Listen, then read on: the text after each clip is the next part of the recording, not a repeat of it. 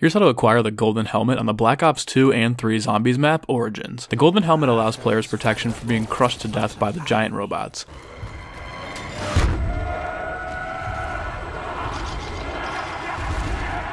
Thank goodness this helmet protected my brain. The first thing you'll need to do is obtain the Golden Shovel. In order to get the Golden Shovel, you must pick up a regular shovel and dig 30 dig spots throughout the game. You'll know you've gotten the Golden Shovel when the shovel icon next to your character turns gold and you hear this sound.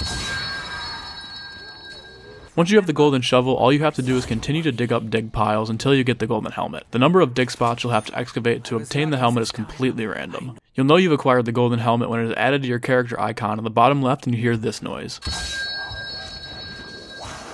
The helmet will also go over your player's head in-game so others will be able to see it.